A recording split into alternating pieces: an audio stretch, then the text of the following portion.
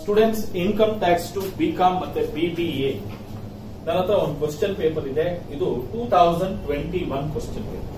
ಯಾವ್ದಿದು? 2021 question paper which carries 15 marks. Question ಏನಿದೆ ಅಂತ ನೋಡೋಣ, ಮತ್ತೆ ಎಲ್ಲಿಂದ ಸ್ಟಾರ್ಟ್ ಮಾಡಬೇಕು. Following is the profit and loss account of Mr. Chandra for the previous year 21-22. Compute income from business for the assessment year 22-23. Particular salaries, office expenses, depreciation, sales tax, household expenses, legal expenses, drawings, income tax, patent, purchase, repairs, donation, provision for bad debts, general expenses, and net profit. Gross profit, bad debts recovered, dividends, rent from house property, commission, brokerage, sundry receipts, share of income from HUF. Okay, na? Additional information, salary includes 12,000 paid to, idea nimatra question paper. Okay, salary includes 12,000 paid to the workers employed at home. Legal expenses include 2,000 paid to a lawyer in connection with the personal case. General expenses include 8,000 as contribution to staff welfare fund. Bad debts recovered was allowed as a deduction earlier. Istu information ide. ನೋಡಿ, ನಾವು income from business as an individual ಆಗಿ ನಾನ್ business ಮಾಡ್ತಾ ಇದ್ರೆ, ನಾನು profit and loss account prepare ಮಾಡಿದಾಗ ಆ profit and loss account ಅಲ್ಲಿ debit side ಅಲ್ಲಿ ಎಲ್ಲ ಎಕ್ಸ್ಪೆನ್ಸಸ್ ಬರುತ್ತೆ, ಕ್ರೆಡಿಟ್ ಸೈಡ್ ಅಲ್ಲಿ ಎಲ್ಲ ಇನ್ಕಮ್ಸ್ ಬರುತ್ತೆ. ನಾನು ಎಕ್ಸ್ಪೆನ್ಸಸ್ ತಗೊಳ್ಬೇಕಾದ್ರೆ ಆ ಎಕ್ಸ್ಪೆನ್ಸಸ್ ಬಿಸ್ನೆಸ್ ಮಾತ್ರ ತಗೊಳ್ಬೇಕಾಗಿತ್ತು. ನಾನೇನ್ ಮಾಡಿರ್ತೀನಿ ಅಂದ್ರೆ ಬಿಸ್ನೆಸ್ ಜೊತೆನಲ್ಲಿ ನಂದೊಂದಷ್ಟು ಪರ್ಸನಲ್ದು ತಗೊಂಡಿರ್ತೀನಿ, ಬಿಸ್ನೆಸ್ ಎಕ್ಸ್ಪೆನ್ಸಸ್ ನ ಬೇಕು ಅಂತ ಜಾಸ್ತಿ ತಗೊಂಡಿರ್ತೀನಿ. ಓಕೆನಾ? ಕೆಲವು ಬಿಸ್ನೆಸ್ ಎಕ್ಸ್ಪೆನ್ಸಸ್ ನ ತಗೊಂಡೇ ಇರಲ್ಲ. ಇನ್ಕಮ್ಸ್ ಅಲ್ಲೂ ಅಷ್ಟೇ, ಕೆಲವು ಬಿಸ್ನೆಸ್ ಇನ್ಕಮ್ಸ್ ಇರುತ್ತೆ, ಕೆಲವು ಪರ್ಸನಲ್ ಇನ್ಕಮ್ಸ್ ಇರುತ್ತೆ, ಕೆಲವು ಬೇರೆ ಹೆಡ್ಸ್ ಆಫ್ ಇನ್ಕಮ್ಸ್ ಇರುತ್ತೆ. ಅದನ್ನ ಎಲ್ಲಾ ಸೇರಿಸ್ಬಿಟ್ಟು ಏನ್ ಮಾಡಿರ್ತೀನಿ, ಇನ್ಕಮ್ ಫ್ರಮ್ ಬಿಸ್ನೆಸ್ ನಲ್ಲಿ ನಾನು ತೋರಿಸ್ಬಿಟ್ಟಿರ್ತೀನಿ. ಈಗ ನಮ್ ಕೆಲಸ ಏನಪ್ಪಾ ಅಂತ ಹೇಳಿದ್ರೆ, ನಾವು ಒಂದೊಂದು ಪಾಯಿಂಟ್ ಓದಿದಾಗ ಅದು ಬಿಸ್ನೆಸ್ ಗೆ ಸಂಬಂಧಪಟ್ಟಿರುವ ಎಕ್ಸ್ಪೆನ್ಸಸ್ ಅಲ್ವಾ ಅಂತ ಡಿಸೈಡ್ ಮಾಡಿದ್ರೆ ಸಾಕು. ಬಿಸ್ನೆಸ್ ಗೆ ಸಂಬಂಧಪಟ್ಟಿರೋದಾದ್ರೆ ಬಿಟ್ಬಿಡೋಣ. ಯಾವ ಎಕ್ಸ್ಪೆನ್ಸಸ್ ಬಿಸ್ನೆಸ್ ಗೆ ಸಂಬಂಧಪಟ್ಟಿಲ್ಲ ಅಂತವೆಲ್ಲ ಏನಂತ ಹೇಳ್ತೀವಿ, ಇನ್ಅಡ್ಮಿಸಿಬಲ್ ಅಂತ ಹೇಳ್ತೀವಿ. ಅಡ್ಮಿಸಿಬಲ್ ಅಂದ್ರೆ ಬಿಸ್ನೆಸ್, ಇನ್ಅಡ್ಮಿಸಿಬಲ್ ಅಂದ್ರೆ ನಾನ್ ಬಿಸ್ನೆಸ್. ಅರ್ಥ ಆಗ್ತಾ ಇದೆಯಾ? ಈಗ ನಾವು ಪ್ರಾಬ್ಲಮ್ ಎಲ್ಲ ಓದಿದ್ವಿ. ಸರ್, ಸೊಲ್ಯೂಷನ್ ಎಲ್ಲಿಂದ ಸ್ಟಾರ್ಟ್ ಮಾಡೋದು ಸರ್? ಯಾವಾಗ್ಲೂ ಅಷ್ಟೇ, ನಿಮಗೆ ಇನ್ಕಮ್ ಫ್ರಮ್ ಬಿಸ್ನೆಸ್ ಪ್ರಾಬ್ಲಮ್ ಕೊಟ್ಟಾಗ ನಾವು ಯಾವಾಗ್ಲೂ ಅಡ್ಜಸ್ಟ್ಮೆಂಟ್ ಇಂದಾನೇ ಸ್ಟಾರ್ಟ್ ಮಾಡಬೇಕು. ಎಲ್ಲಿಂದ ಮಾಡಬೇಕು? ಅಡ್ಜಸ್ಟ್ಮೆಂಟ್ ಇಂದ.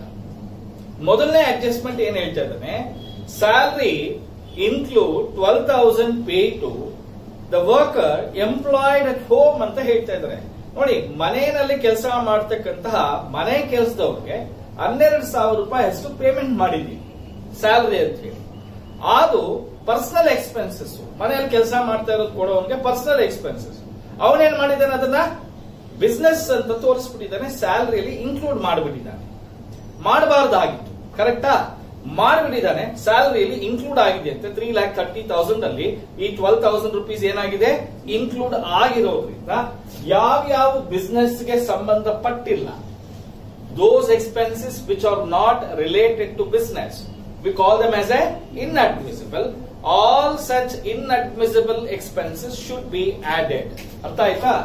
ಈಗ ಇಲ್ಲಿ ಮೊದಲನೇ ಪಾಯಿಂಟ್, ಸ್ಯಾಲರಿ 12,000 ರೂಪೀಸ್ ನ ತಗೊಂಡ್ಬಿಟ್ಟಿವಿ. ಎರಡನೇ ಅಡ್ಜಸ್ಟ್ಮೆಂಟ್ ನೋಡಿ, ಅಲ್ಲಿಗೆ ಅಡ್ಜಸ್ಟ್ಮೆಂಟ್ ನಂಬರ್ 1 ಆಯ್ತು. ಎರಡನೇ adjustment, legal expenses 2,000 pay to the lawyer in connection with personal case ಅಂತ ಹೇಳ್ತಾ ಇದ್ದಾನೆ. ನೋಡಿ, ನಮಗೆ ಪ್ರಾಫಿಟ್ ಅಂಡ್ ಲಾಸ್ ಅಕೌಂಟ್ ಅಲ್ಲಿ ಲೀಗಲ್ ಎಕ್ಸ್ಪೆನ್ಸಸ್ ಅಂತ 16,000 ಇದೆ, 16,000 ಇದೆ. ಆ 16,000 ಅಲ್ಲಿ 2,000 ರೂಪೀಸ್ ಲೀಗಲ್ ಎಕ್ಸ್ಪೆನ್ಸಸ್ ಬಿಸ್ನೆಸ್ ಅಲ್ಲ. ಅವನ್ ಯಾವ್ದೋ ಪರ್ಸನಲ್ ಕೇಸ್ ಇತ್ತು, ಲಾಯರ್ಗೆ ಪರ್ಸನಲ್ ಕೇಸ್ಗೆ ಅಂತ 2,000 ರೂಪಾಯಿ ಫೀಸ್ ಕೊಟ್ಟಿದ್ದ. ಅದನ್ನು ತಗೊಂಬಂದ್ ಏನ್ ಮಾಡಿದ್ದಾನೆ, ಬಿಸ್ನೆಸ್ ನಲ್ಲಿ ತೋರಿಸಿದ್ದಾನೆ. ಸೊ ಅದಕ್ಕೋಸ್ಕರ ಈ 2,000 ರೂಪೀಸ್ ಏನಾಗುತ್ತೆ, ಲೀಗಲ್ ಎಕ್ಸ್ಪೆನ್ಸಸ್ ಇನ್ಅಡ್ಮಿಸಿಬಲ್ ಆಗುತ್ತೆ. ಅರ್ಥ ಆಗ್ತಾ ಇದೆಯಾ ನಿಮ್ಗೆಲ್ಲ? ಆಮೇಲೆ ತಗೋಣ. ನೆಕ್ಸ್ಟ್ ಮೂರನೇ ಅಡ್ಜಸ್ಟ್ಮೆಂಟ್ ನೋಡಿ, general expenses includes 8,000 as A contribution to staff welfare fund. ನೋಡಿ, staff welfare ಎಕ್ಸ್ಪೆನ್ಸಸ್ಗೂ staff welfare ಫಂಡ್ಗೂ difference ಇದೆ.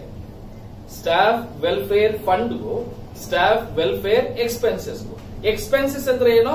ಸ್ಟಾಫ್ ಗೋಸ್ಕರ ಖರ್ಚು ಮಾಡಿರೋದು, ಆಲ್ರೆಡಿ ಖರ್ಚು ಮಾಡಿರೋದು, ಅದನ್ನ ಸ್ಟಾಫ್ ವೆಲ್ಫೇರ್ ಎಕ್ಸ್ಪೆನ್ಸಸ್ ಅಂತ ಹೇಳ್ತೀವಿ.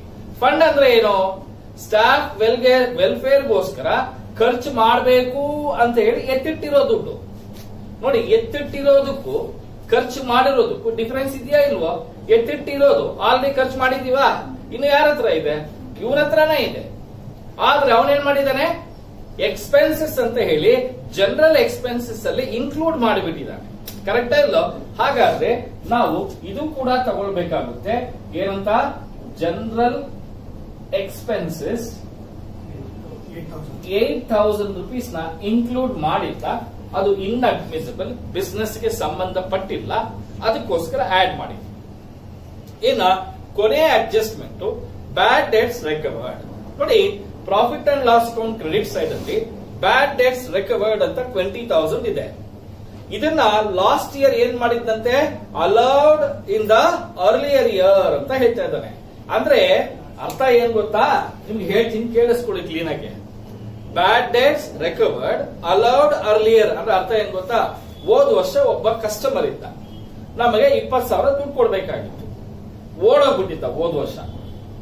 ಅವನು ಓಡೋಗಿದ್ದಕ್ಕೆ ನಾವು ಇನ್ಕಮ್ ಟ್ಯಾಕ್ಸ್ ಆಫೀಸರ್ ಹತ್ರ ಹೋಗಿ, ಸರ್ 20,000 ಒಬ್ಬ ಕಸ್ಟಮರ್ ಮೋಸ ಮಾಡ್ಬಿಟ್ಟು ಬ್ಯಾಡ್ ಡೆಟ್ಸ್ ಮಾಡ್ಬಿಟ್ಟೋನೆ, ಓಡೋಗ್ಬಿಟ್ಟೋನೆ, ಲಾಸ್ ಆಗಿದೆ ಸರ್ ಅಂತ ಹೇಳ್ದ. ಇನ್ಕಮ್ ಟ್ಯಾಕ್ಸ್ ಆಫೀಸರ್ ಹೌದನಪ್ಪ, ಲಾಸ್ ಅಂತ ತೋರಿಸ್ಕೊಳಪ್ಪ ಹೋದ ವರ್ಷ ಅಂತ ಹೇಳಿದ್ವಿ. ಅಂದ್ರೆ ಅಲೋ ಮಾಡಿದ್ವಿ, ಅದನ್ನ ಏನಂತ? ಬ್ಯಾಡ್ ಡೆಟ್ಸ್ ಅಂತ ಹೇಳಿ ತೋರಿಸಿದ್ವಿ, ಅಲೋ ಮಾಡಿದ್ವಿ. ಅಂತ ಬ್ಯಾಡ್ ಡೆಟ್ ಆಗಿರೋದು ಆ ಕಸ್ಟಮರ್ ಓಡ್ ಬಂದು ಈ ವರ್ಷ ತಗೊಳ್ಳಿ ಸರ್ ನಿಮ್ 20,000 ರೂಪಾಯಿ ಅಂತ ಹೇಳಿ ವಾಪಸ್ ಕೊಟ್ಬಿಟ್ಟ. ಹೋದ ವರ್ಷ ಲಾಸ್ ಅಂತ ತೋರಿಸ್ಕೊಂಡಿದ್ವಾ, ಈ ವರ್ಷ ಬಂದಿದ್ಯಾ? ಹೋದ ವರ್ಷ ಬಿಸ್ನೆಸ್ ಲಾಸ್ ಆಗಿತ್ತು, ಈ ವರ್ಷ ಏನಾಗಿದೆ? ಬಿಸ್ನೆಸ್ಗೆ ಇನ್ಕಮ್ ಆಗಿದೆ. ಸೊ ಅಲ್ಲಿಗೆ ಅದು ಮೈನಸ್ ಆಗಿತ್ತು, ಇದು ಪ್ಲಸ್ ಆಯ್ತು, ನಲ್ಲಿಫೈ ಆಯ್ತು, ಎಲ್ಲೂ ತಗೊಳ್ಳೋ ಹಾಗೆ ಇಲ್ಲ. ಸಪೋಸ್ ಇದೇ ಅಡ್ಜಸ್ಟ್ಮೆಂಟ್ ಏನಾದ್ರು last year it was disallowed ಅಂತ ಹೇಳಿದ್ರೆ ಖಂಡಿತ ಅದನ್ನ inadmissible expense income credited to profit and loss account ಅಂತ ಹೇಳಿ ಬ್ಯಾಡ್ ಡೆಟ್ಸ್ ರಿಕವರ್ಡ್ ಡಿಸಲೌಡ್ ಅಂತ ಇಲ್ಲಿ ಬರೀತಾ ಇದ್ವಿ. ಯಾವಾಗ? ಡಿಸಲೌಡ್ ಅಂತ ಇದ್ದಿದ್ರೆ. ಇಲ್ಲೇನಂತ ಇದೆ? ಅಲೌಡ್ ಅಂತ ಇದೆ. ಅಲ್ಲಿಗೆ ನಮಗೆ ಕೊಟ್ಟಿರುವಂತ ಅಷ್ಟು ಅಡ್ಜಸ್ಟ್ಮೆಂಟ್ಸ್ ಮುಗೀತು. ಈಗ ನಾವೇನ್ ಮಾಡಬೇಕು ಅಂತ ಹೇಳಿದ್ರೆ, profit and loss account debit side ಅಲ್ಲಿ ಒಂದಾದ್ಮೇಲೆ ಒಂದು ಪಾಯಿಂಟ್ ನೋಡ್ಬೇಕು. ಓಕೆನಾ? ಆ ಎಲ್ಲಾ ಪಾಯಿಂಟ್ಗಳಲ್ಲೂ ಕೂಡ ನಮ್ಮ ಕಣ್ಣಿಗೆ ಬಿಸ್ನೆಸ್ ಅಲ್ಲ ಅಂತ ಗೊತ್ತಾದ್ರೆ ಆಡ್ ಮಾಡ್ಬೇಕು ಅಷ್ಟೇ. ಯಾವುದೇ ಕಾರಣಕ್ಕೂ ಲೆಸ್ ಮಾಡೋದಕ್ಕೆ ಹೋಗ್ಬಾರ್ದು. ಅರ್ಥ ಆಗ್ತಿದ್ಯಾ? ಈಗ ಮೊದಲನೇ ಪಾಯಿಂಟ್ ಸ್ಯಾಲರಿ ಆಗಿದೆ, ಆಗಿದೆ ತಾನೆ? ಬಿಟ್ಬಿಡಿ. Next office expenses. ನಿಮ್ಗೇನ್ ಅನ್ಸುತ್ತೆ? Business the personal the? Business ಬಿಟ್ಬಿಡಿ. Next point depreciation. ಏನ್ ಅನ್ಕೊಂಡಿದ್ದೀರಾ? ಬಿಸ್ನೆಸ್ ದ ಅಲ್ವಾ? ಬಿಸ್ನೆಸ್ ಬಿಟ್ಬಿಡಿ. ಅರ್ಥ ಆಗ್ತದೆ? ಬಿಸ್ನೆಸ್ ಅನಿಸ್ತಾ? ಜಸ್ಟ್ ಬಿಟ್ಬಿಡಿ. Next point sales tax. ನಾನು ಸೇಲ್ಸ್ ಮಾಡಿದ್ರೆ ಸೇಲ್ಸ್ ಟ್ಯಾಕ್ಸ್ ಕಟ್ಬೇಕು ತಾನೆ, GST ಕಟ್ಬೇಕು ತಾನೆ, ಬಿಸ್ನೆಸ್ ಅಲ್ವಾ? ಬಿಟ್ಬಿಡಿ. ವೆರಿ ಎಲ್ಲ ಬಿಟ್ಬಿಟ್ರೆ ಇನ್ನೇನಿರುತ್ತೆ ಸರ್ ಅಂದ್ರೆ ಇನ್ನೇನೇ ಇರಲ್ಲ, ಅಷ್ಟೇ, ಇನ್ನೇನಿಲ್ಲ ಮಾಡ್ಬೇಕಾಗಿರೋದು. ಸೇಲ್ಸ್ ಟ್ಯಾಕ್ಸ್, ಬಿಸ್ನೆಸ್ ಬಿಟ್ಬಿಡಿ. ನೆಕ್ಸ್ಟ್ ಪಾಯಿಂಟ್ ಹೌಸ್ ಹೋಲ್ಡ್ ಮನೆ ಖರ್ಚು. ಏನ್ ಅನ್ಸುತ್ತೆ ನಿಮ್ಗೆ? Business the personal the? Personal ತಗೋಬೇಕಾ ಬೇಡವಾ? ತಗೊಳ್ಬೇಕು. Very simple. ನೋಡಿ, ಎಲ್ಲರಿಗೂ ನಿಮಗೆ ಬರ್ತಾ ಇದೆ. ಹೌಸ್ ಹೋಲ್ಡ್ ಎಕ್ಸ್ಪೆನ್ಸಸ್ ಎಷ್ಟು? 18,000. ನೆಕ್ಸ್ಟ್ ಪಾಯಿಂಟ್ ಹೇಳಿ. ಲೀಗಲ್ ಎಕ್ಸ್ಪೆನ್ಸಸ್ ಆಲ್ರೆಡಿ ಆಗಿದೆ. ಯಾಕೆಂದ್ರೆ ಲೀಗಲ್ ಎಕ್ಸ್ಪೆನ್ಸಸ್ 20,000 ಏನೋ ಇತ್ತು, ಅದರಲ್ಲಿ 2,000 ರೂಪಾಯಿ ಪರ್ಸನಲ್ ಅಂತ ತಗೊಂಡ್ಬಿಟ್ಟಿದ್ವಿ. Next drawings. ಡ್ರಾಯಿಂಗ್ಸ್ ಅಂದ್ರೆ ಏನು? ಪ್ರೊಪ್ರೈಟರ್ ಬಿಸ್ನೆಸ್ ದುಡ್ಡನ್ನ ಅವನ ಸ್ವಂತಕ್ಕೆ ಅಂತ ತಗೊಂಡೋಗಿದ್ದಾನೆ. ನಿಮ್ಗೆ ಏನ್ ಅನ್ಸುತ್ತಪ್ಪ? ಇದು ಫಸ್ಟ್ ಆಫ್ ಆಲ್ ಎಕ್ಸ್ಪೆನ್ಸಸ್ ಅಲ್ಲ. ಯಾಕೆ ಹೇಳಿ ನಾವು? ಈಗ ನಾನು ಓನರ್, ಬಿಸ್ನೆಸ್ ಇಂದ ದುಡ್ಡು ತಗೊಂಡೋಗಿದ್ದೀನಿ ಅಂದ್ರೆ ಮತ್ತೆ ಹಾಕ್ಬೇಕು ತಾನೆ? ಹಾಕ್ಬೇಕಾ ಬೇಡವಾ? It's A liability, it is not an expenses. Drawings is not an expenses, it is A liability. ಅವ್ನು ತಪ್ಪಾಗಿ ಲಯಬಿಲಿಟಿನ ಎಕ್ಸ್ಪೆನ್ಸಸ್ ಅಂತ ತೋರಿಸಿದ್ದಾನೆ. ಸೊ ಅದಕ್ಕೋಸ್ಕರ ಡ್ರಾಯಿಂಗ್ಸ್ ಎಷ್ಟಪ್ಪ ಅದು 10,000. ಅರ್ಥ ಆಗ್ತಿದೆ ಎಲ್ಲರಿಗೂ? ನಿಧಾನಕ್ಕೆ ಹೋಗ್ತಾ ಇದ್ದೀನಿ. ನೆಕ್ಸ್ಟ್ ಪಾಯಿಂಟ್ ನೋಡೋಣ. Income tax. ನೋಡಿ, ಇನ್ಕಮ್ ಟ್ಯಾಕ್ಸ್ ಬಿಸ್ನೆಸ್ ಕಟ್ಟಿದ್ರೆ ಅದು ಎಕ್ಸ್ಪೆನ್ಸಸ್. ನೋಡಿ, ಸೇಲ್ಸ್ ಟ್ಯಾಕ್ಸ್ ಅಂತ ಹೇಳಿದ್ರೆ ಬಿಟ್ಬಿಟ್ವಿ, ಹೌದಾ? ಆದ್ರೆ ಇನ್ಕಮ್ ಟ್ಯಾಕ್ಸ್ ಯಾಕೆ ಅಷ್ಟೊಂದು ಯೋಚನೆ ಮಾಡ್ತಾ ಇದೀವಿ? ನೋಡಿ, ಇನ್ಕಮ್ ಟ್ಯಾಕ್ಸ್ ನಾನು ಕಟ್ತೆ ಅಂತ ಇಟ್ಕೊಳ್ಳಿ. ಯಾವಾಗ ಕಟ್ತೀನಿ ಇನ್ಕಮ್ ಟ್ಯಾಕ್ಸ್? ಇನ್ಕಮ್ ಇದ್ದಾಗ ಕಟ್ತೀನಿ. ಇನ್ಕಮ್ ಇಲ್ಲ ಅಂದ್ರೆ ಇನ್ಕಮ್ ಟ್ಯಾಕ್ಸ್ ಕಟ್ಟೋದು ನನ್ನ ಜವಾಬ್ದಾರಿ. ಇಟ್ಸ್ ಮೈ ಲಯಬಿಲಿಟಿ, ಹೌದಾ ಇಲ್ಲ? It's is my liability. Again ಲಯಬಿಲಿಟಿನ ನಾನು ಅಂತ ತೋರಿಸಿದ್ದೀನಿ, ಎಕ್ಸ್ಪೆನ್ಸಸ್ ಅಂತ ತೋರಿಸಿದ್ದೀನಿ. So there four income tax ಅಂತ ನಿಮ್ ಕಣ್ಣಿಗೆ ಕಾಣಿಸ್ತು ಅಂತ ಇಟ್ಕೊಳ್ಳಿ. ಕಣ್ಣು ಮುಚ್ಕೊಂಡು ಬರ್ಕೊಂಡ್ಬಿಡಿ. ಯಾರಿಗೂ ಏನು ಕೇಳಕ್ ಹೋಗ್ಬಿಡಿ, doubt ಇಟ್ಕೊಳ್ಬೇಡಿ. Income tax is A ಪಕ್ಕಾ ಇನ್ಅಡ್ಮಿಸಿಬಲ್ ಎಕ್ಸ್ಪೆನ್ಸಸ್. ಎಷ್ಟು ಅಮೌಂಟ್ ಅದು? 14,000. ನೆಕ್ಸ್ಟ್ ಪಾಯಿಂಟ್ ಏನಿದೆ ನೋಡಿ, ಪೇಟೆಂಟ್ ಪರ್ಚೇಸ್. ನಾನು ಪೇಟೆಂಟ್ ನ ಪರ್ಚೇಸ್ ಮಾಡಿದ್ರೆ ಅಸೆಟ್. ಪೇಟೆಂಟ್ ಅಂದ್ರೆ ಏನು?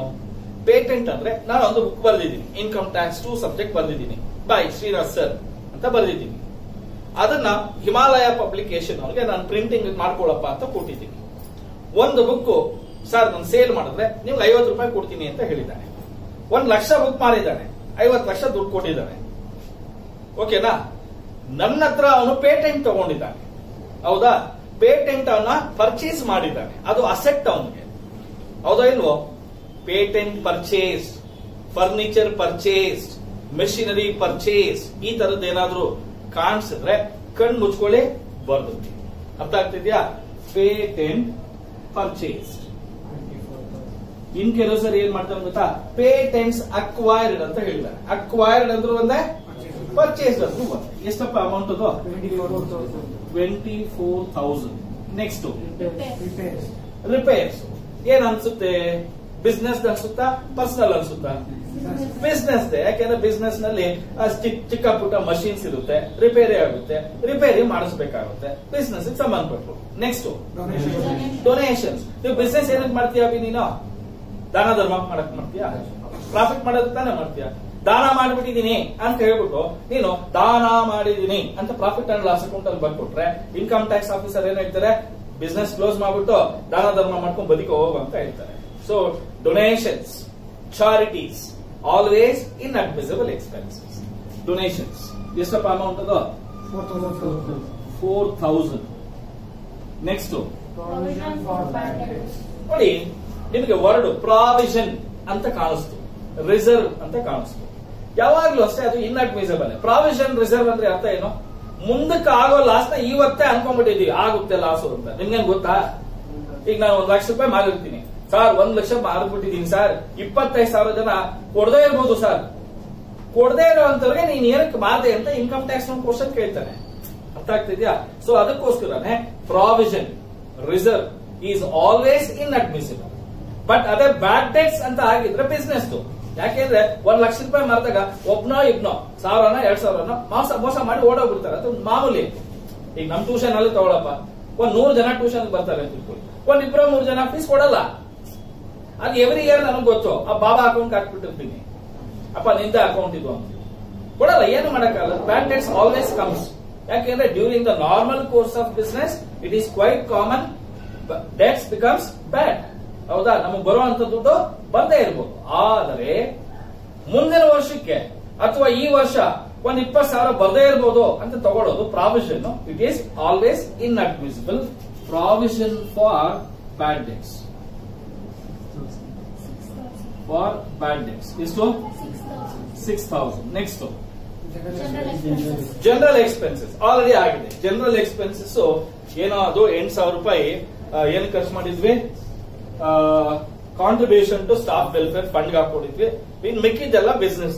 ಜನರಲ್ ಅಂದ್ರೆ ಏನು? Miscellaneous expenses, business. Next net profit ಎಷ್ಟಿದೆ?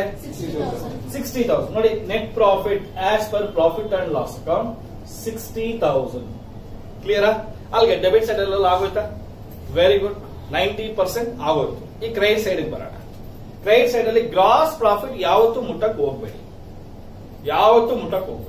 ನೆಕ್ಸ್ಟ್ ಏನಿದೆ? ಬ್ಯಾಡ್ ಡೆಟ್ಸ್ ರಿಕವರ್ಡ್. 4ನೇ ಅಡ್ಜಸ್ಟ್ಮೆಂಟ್ ಏನಂತ ಇದೆ? ಬ್ಯಾಡ್ ಡೆಟ್ಸ್ ಅಲೌಡ್ ಅರ್ಲಿಯರ್ ಅಂತ ಹೇಳಿದ್ದ. ಅಂದ್ರೆ ಹೋದ ವರ್ಷ ಬ್ಯಾಡ್ ಡೆಟ್ಸ್ ಅಂತ ತೋರಿಸ್ಕೊಂಡಿದ್ವಿ, ಅವ್ನು ತೋರಿಸ್ಕೊಂಡಿದ್ರೆ ಆ ದುಡ್ಡು ಬಂದಿದೆ.